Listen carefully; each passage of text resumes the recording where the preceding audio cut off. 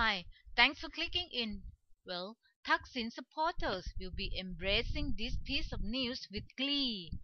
The move to help him return home without him having to go to jail has come one step closer to reality.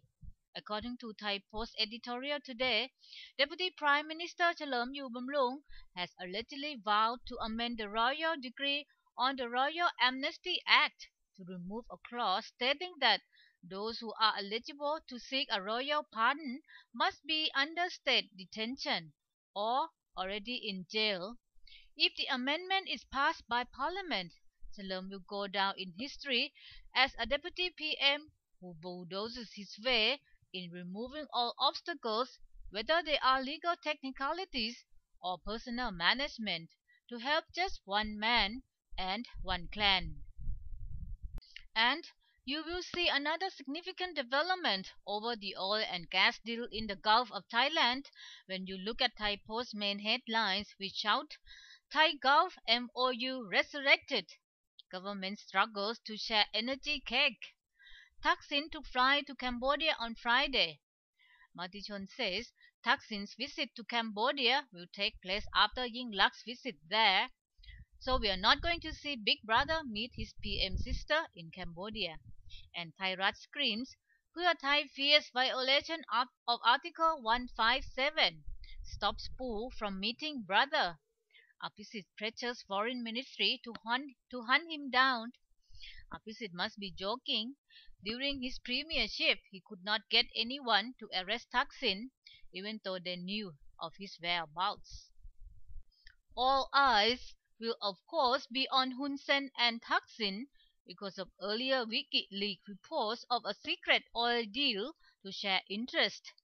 The Yingluck government has said that if the country could make use of oil and gas in the Thai Gulf, it could put plans for nuclear power plants on hold. Well, that may bode well for the country, taking into account Thailand's unpreparedness in terms of technology and the issue of safety. Meanwhile, after being branded a buffalo, Education Minister Warawat Aphinyakul has quickly retracted what he said about school tea money. Pujitkan's headline states, Warawat makes U-turn over tea money.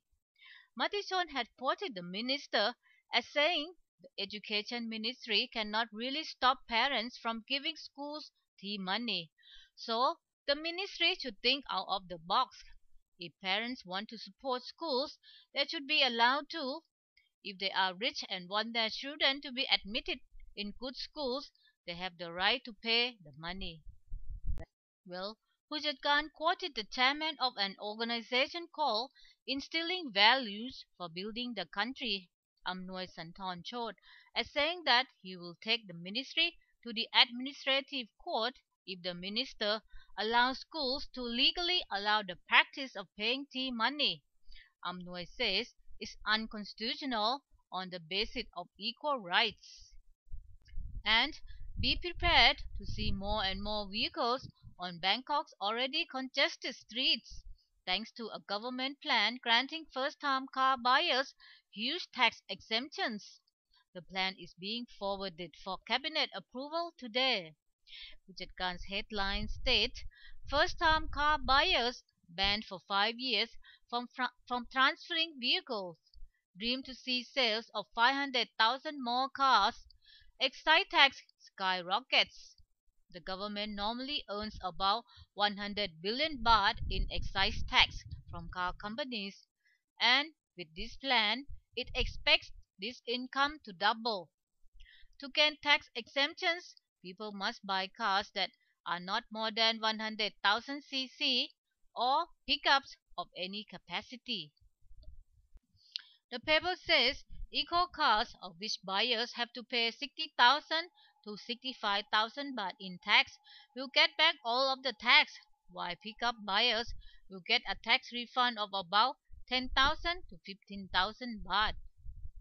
Lastly, here's the face of the man who successfully cheated several women on an online dating service by telling them he is a half Japanese Korean billionaire. Thairat says 3 women have found they were duped by the same man of some 30,000 baht after sleeping with him, only to find he had fathered children from a string of women. That's all, folks. Bye.